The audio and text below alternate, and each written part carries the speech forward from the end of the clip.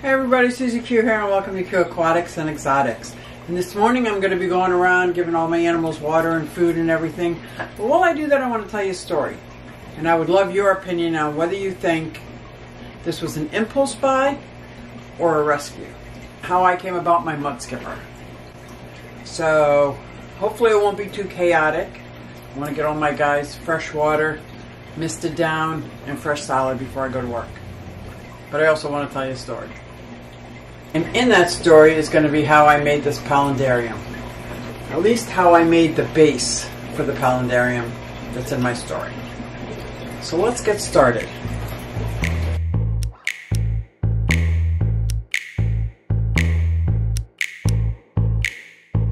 So the story starts when walking into my local fish store. I do this all the time, a couple times a week, unless I'm getting feeders delivered to me. I bounce around to 3 or 4 of the local fish stores that carry feeders a couple times a week. So I walk into my local fish store, and as I'm waiting for them to get about 100 pinhead crickets and 50 large crickets, I was walking around and looking, and they had an enclosure called tree frog enclosure. It was a 10 by 10 by 10, maybe 12 by 12 by 12. A little box, one of those little box terrariums. But it was tree frogs, so I thought, great. Actually, it was set up like a very tiny palindarium. So, I don't know if you guys have ever seen my videos on my amphibians. I like frogs. So I was checking out the tree frog enclosure and trying to focus on them, and I see these adorable little creatures in the front end of it. There was 4 of them. And I'd be like, dang.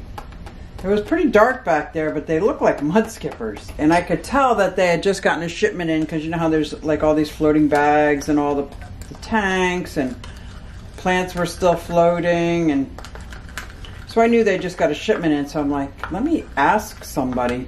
And I also know that you can't put the Mudskippers in with tree frogs, so I was like, but I don't think those two you would mix together. I don't know why a tree frog would be in brackish water, but I went and asked one of the employees, are those Mudskippers in there? And she said, yes, I think they are. I said, it says tree frog. She goes, oh, shipment just came in. They must not have labeled everything yet. So I said, well, how much are they? I'm interested in them. Okay, at that point, I guess I answered my own question. That was an impulse buy. I've always wanted Mudskippers since I saw Tazawa Tank's video on them. They've intrigued me. But I had no intentions of getting one. I had no enclosure set up. I wasn't prepared in any way. But when I saw them, I'm like, I have never seen these in any of my local fish stores. I'm jumping on it. So I said, can you, but then before I jumped on it, I figured I better find out how much they are, because they're like $200 a piece. I'm not going to say I want all 4. So I said, could you check on this, please, how much they are? I'm interested in them. That if, in case anybody else walked by, like, they're mine. Let me go give the crusted geckos their food. So she came back and told me that they were $30 each. I said, I'll take all 4. But I'm not sure of, one of them was acting strange. Looked like it may have passed. But I have never had any experience with Mudskippers. I don't know if, like, when they get scared, do they just freeze up? So I said, I will take all 4, but I think one is gone already. So why don't you bag up the 3? She went to get the bags, and by the time she came back, she was scooping them up. And so now there was 2 that have already passed away. And I said to her, I said, I'll just take the 2. I don't know, what kind of Mudskippers are these? Are these Indian? Are these African? What is the salinity level in this water? Because I want to go home and match it. And she's like, oh, I'm not sure. Let me find out. And disappeared again. I'm like, oh my gosh. To say she wasn't sure, the guy who knows about him isn't in the store right now. So she had no information on the salinity level, if at all these Mudskippers were in brackish water or were they in fresh water. She had no idea if it was Indian Mudskippers, African Mudskippers. I figure I have a community of fish fan that would be able to help me. I'm not too worried about it. Just let's move on. She bags them up, and as I'm walking to the register, the 3rd one passed. There was 1 Mudskipper in this bag, and a live Mudskipper, and the other one was already gone. I was starting to panic now, thinking I'm going to spend $30 on this one live Mudskipper and he's not even going to make it to my car. But it was worth me trying. Oop, spraying. So I honestly didn't think that the lone little guy was going to make it, and I was so anxious at this time to get him home. Now keep in mind, I hadn't been freshly researching Mudskippers because I didn't know where I was going to run across one. I just know that they're kind of territorial, they need a large enclosure, they're brackish water. I knew that there was a difference between Indian and African Mudskippers. I don't know what that difference is yet. So I didn't really do my research. Didn't have a tank yet, but I felt compelled to do something. I had to do my best. Already 3 were gone before I even got him up to the register. This little guy, which I'm calling Skipper, I felt I'm going to give him the best chance I have. It's within my power. Felt a little conflicted though. So the part of me was like, don't you think letting somebody else get a chance who actually knows about Mudskippers would be better? Yes, I think that would be. I don't think this Mudskipper was going to last another hour at that fish store. My main concern was getting that Mudskipper home. So I did get him home. I got him home and I wanted to get him acclimated, but to what? I don't really know what's the water inside this bag here. I don't know what the water is inside the bag. Okay, so I'm not sure when I'm acclimating him. I also got to get my tortoises inside because it's going to rain today and I'll be at work. So I got to bring in Bruce Wayne. Hi, buddy. So I don't quite sure know how to acclimate this Mudskipper because I don't know what the water he's in. So my best bet is in this paludarium, my thought process, I'm going to use the water that's in this bag and the fresh water that's in there and start making brackish water and add it gradually. That's my best bet while I get his tank, what should be his real tank, ready. Don't even have that ready yet. But I'm concerned because the fish are dying in this water. So I put him in my paludarium. As you can see, I tried to put him on top and he went in the water. That's okay. He can go anywhere he wants. I gave him 1 or 2 baby guppies just to keep him company.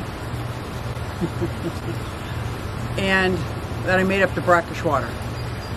I started pouring it in slowly to make sure I could find the right level. So now I got to get the tortoises out. Like I said, it's going to rain today while I'm at work. I don't want them getting wet. So now that I have the Mudskipper in the little paludarium, I got to start making up this 55-gallon. I have a 55-gallon tank that Sonic was in. We're going to go inside for the day, hon. Peanut butter and jelly. So I did get some footage on the GoPro because I wanted to see how it was acting. I was hoping to get some clear pictures. It's very hard. I don't want to shine light on this guy. I figure he was traumatized already through shipping. And I remember Tozawa saying something about they don't travel well. So I just got some GoPro footage and to try to see his behavior and try to see if I can get you guys to help me identify. I think it's an African Mudskipper, but I want to make sure. But he's by himself and he's in this tiny paludarium, although larger than the one at the local fish store with 4 in there. But I know that means nothing because they're just on display for sale. So I don't judge. I've never had a fish store, a reptile store. I'm not judging. And I'm not critiquing because who am I to critique? And you feel free not to critique mine. I'm good with that. So anyway, to make a long story longer, he's in this, I did get a little bit of footage and then I made the 55-gallon, brought it down halfway because I was trying to figure out how am I going to make a land. Like I said, I wasn't prepared. Somehow or another I got to make a land area, even if it's floating docks in this tank, but I don't know how high they jump. I don't know how much space I need between the top. So I brought down the water and started getting the salinity to anywhere between 0.003, 0.005 salinity levels. So I wanted to do some more research, but get him into brackish water in case he was in fresh water. But obviously when I went to go catch him, I think I traumatized him more. Well, not traumatized. I spooked him a little. And he's down in the mud because I got a little scared. I was trying to net him out. And he hid, so I got a little worried. So I kept working on the 55-gallon, knowing I'm going to have to just get him out and get him in. He's in this paludarium. We've got a couple small guppies in there with him. GoPro footage didn't show me much of anything, but I'm working on the 55-gallon tank. It's going to be his tank, his 55-gallon. It's at 1.003. It's got a couple of guppies in there and some mollies. And I'm going to finish building it. Try to figure out, how do I build up a whole sand side that's not going to be anaerobic bacteria seeping through, so I got to build some kind of false bottom that's good with water, which I've done. This paludarium is in now. Let me show you how I built the base. So all I did is take some of this plastic mesh and I weaved it together. I weaved it together like I was sewing it together and made a bottom box. Filled it up with these clay pots. Now granted, it did take a little bit of time, and then I built a cover out of light diffuser, and I built a little cover for it. Now that became the island that you see here in this paludarium. So I'm thinking, can I do that for the 55? It would have to be at a much grander scale, but I certainly don't want to fill it with a lot of substrate. I want the substrate to be kind of like on top of the water. So I'm going to build the paludarium out of this 55-gallon. And I'm thinking, telling a story while I do my morning chores is really hard. That's how I built this paludarium and this floor. So I think I'm going to try to use the same kind of model, but not using plastic mesh.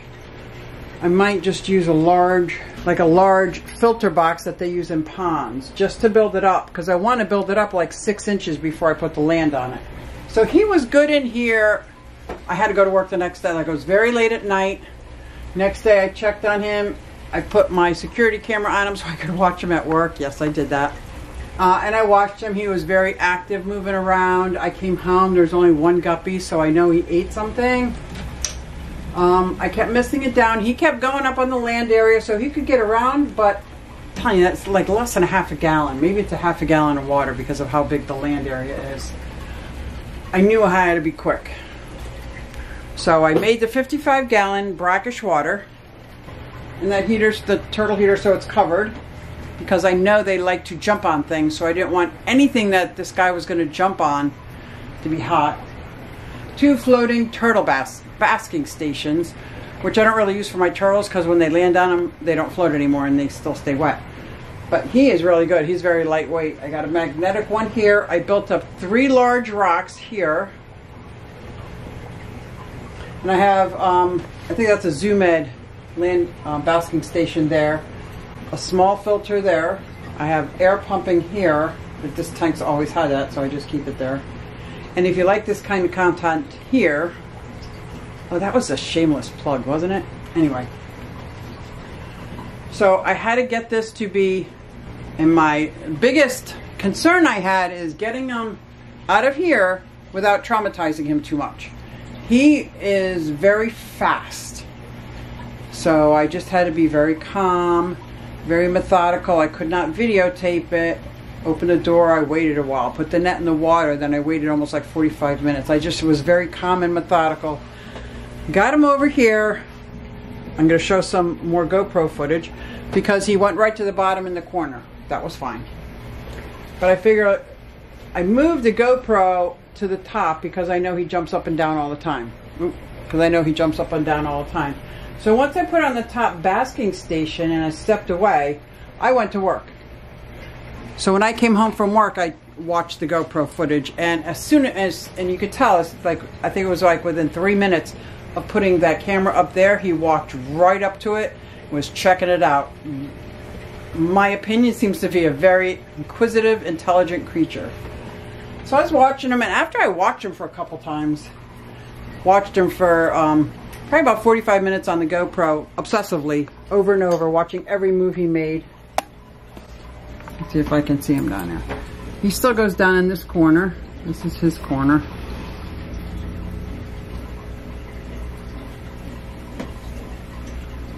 That's his like underwater corner. And if the mollies get too big, I will remove them, believe me. And if he gets bigger than the mollies, bye. But I just wanted a brackish water, there we go. That's the corner that he kind of chills in when he's underwater. Then above water he goes between this zoomid, these rocks, and I usually keep this enclosed on top too. So if he is jumping, yes, he could technically get out tiny ones, but it's a lot more difficult. A lot more difficult. But I noticed some strange behavior when he was sitting on the basking, and it took me a while to figure out that Milo and Skipper were having a thing. And if you watch his GoPro footage, the Mudskipper is absolutely following him. He's watching him, following him. At one point, I think he went to attack him. I could be making that up because obviously I'm just watching. Hi, bud. Hi. I'm just watching a Mudskipper acting like I know what the thoughts going on in his mind, but it sure looked to me like he was observing this guy going back and forth. This guy was observing him. I know he sees things moving. I'm thinking I'm going to put something up here so he can't see all the activity that goes on in here. And there's not a whole lot, but now that the tortoises are inside today, they'll be moving around. I got turtles, baby turtles over here that move around a lot. He sees movement and he thinks food. He's just a teenager and he's just the little one and he just wants to eat. And look what you do with your salad. Dude, you pushed it all over your floor. I know, baby. Give me a minute. So, isn't that amazing? Do you see him? Now, I did a slow motion too. He is jumping. Is he attacking him? He looks like he's attacking him. But he's absolutely keeping an eye on this bearded dragon. So I thought that was so fascinating. I wanted to make sure I shared that with you. So I don't know if he's going to make it. I'm going to give it my best shot in helping him make it. And I want to build this up to give my best shot at giving him a place that he can enjoy to live his life out. I'm going to assume he's wild caught since they don't captive breed in captivity, to my knowledge. Like I said, I barely started scratching the surface. Well, thanks for coming along with me on my morning chores and listening to my story. I hope you really like my Mudskipper. And let me know in the comments below, impulse buy or rescue? Let's see if you agree with me. It's definitely an impulse buy with rescue undertone.